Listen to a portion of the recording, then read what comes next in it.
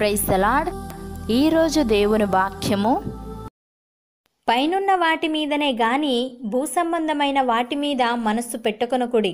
ఏలయనగా మీరు మృతి పొందితిరి, మీ జీవము క్రీస్తుతో కూడా దేవుని యందు దాచబడి ఉన్నది.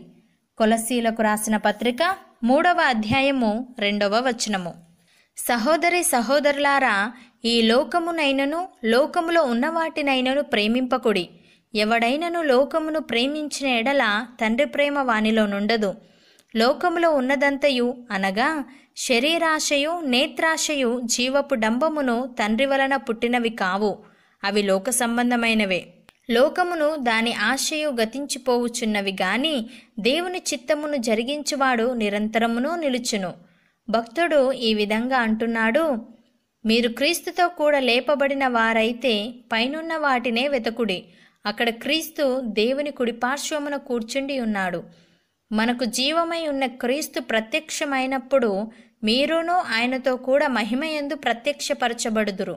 కావున భూమి మీదనున్న మీ అవయవములను అనగా జారత్వమును, అపవిత్రతను, కామాతురతను, దురాశను, విగ్రహారాధన అయిన ధనాపేక్షను చంపివేయుడి.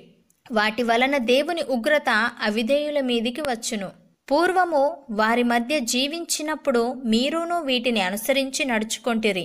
ఇప్పుడైతే మీరు కోపము, ఆగ్రహము, దుష్టత్వము, దూషణ, మీ నోట బూతులు అను వీటినన్నిటినీ విసర్జించుడి. ఒకనితో ఒకడు అబద్ధమాడకుడి. ఏలయనగా ప్రాచీన స్వభావమును దాని క్రియలతో కూడా మీరు పరిత్యజించి జ్ఞానము కలుగు నిమిత్తము దానిని సృష్టించిన వాని పోలిక చొప్పున నూతన పరచబడుచున్న నవీన స్వభావమును ధరించుకొని ఉన్నారు అని. ప్రియులారా, క్రీస్తు యేసునందు జీవమునిచ్చు ఆత్మ యొక్క నియమము పాపమరణముల నియమము నుండి మనలను విడిపించెను. ఎట్లనగా ధర్మశాస్త్రము దేనిని చేయజాలకపోయెనో దానిని దేవుడు చేసెను. శరీరముననుసరింపక ఆత్మననుసరించియే నడుచుకొను మనయందు ధర్మశాస్త్ర సంబంధమైన నీతి విధి నెరవేర్చబడవలనని పాప పరిహారము నిమిత్తము దేవుడు తన సొంత కుమారుని పాప శరీరాకారముతో పంపి ఆయన శరీరమందు పాపమునకు శిక్ష విధించెను. సహోదరి సహోదరులారా, శరీరానుసారులు శరీర విషయముల మీద మనస్సునుంతురు, ఆత్మానుసారులు ఆత్మ విషయముల మీద మనస్సునుంతురు.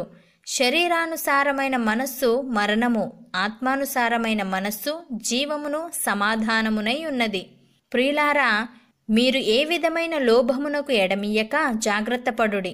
ఒకని కలిమి విస్తరించుట వాని జీవమునకు మూలము కాదు అని వ్రాయబడి ఉంది. యేసయ్య ఈ విధంగా అంటున్నాడు, ఒక ధనవంతుని భూమి సమృద్ధిగా పండెను. అప్పుడతడు, నా పంట సమకూర్చుకొనుటకు నాకు స్థలము చాలదు గనుక నేనేమి చేతునని తనలో తాను ఆలోచించుకొని, నేనిలాగు చేతును, నా కొట్లు విప్పి వాటికంటే గొప్ప వాటిని కట్టించి అందులో నా ధాన్యమంతటిని, నా ఆస్తిని సమకూర్చుకొని నా ప్రాణముతో, ప్రాణమా, అనేక సంవత్సరములకు విస్తారమైన ఆస్తి నీకు సమకూర్చబడి ఉన్నది, సుఖించుము, తినుము, త్రాగుము, సంతోషించుమని చెప్పుకొందుననుకొనెను. అయితే దేవుడు, వెర్రివాడా, ఈ రాత్రి నీ ప్రాణమును అడుగుచున్నారు, నీవు సిద్ధపరిచినవి ఎవని వగునని అతనితో చెప్పెను. దేవుని ఎడల ధనవంతుడు కాక తన కొరకే సమకూర్చుకొనువాడు అలాగుననే ఉండునని చెప్పెను. సహోదరి సహోదరులారా, భూమి మీద మీ కొరకు ధనమును కూర్చుకొనవద్దు. ఇక్కడ చిమ్మటయు తుప్పును తినివేయును, దొంగలు కన్నము వేసి దొంగిలెదరు.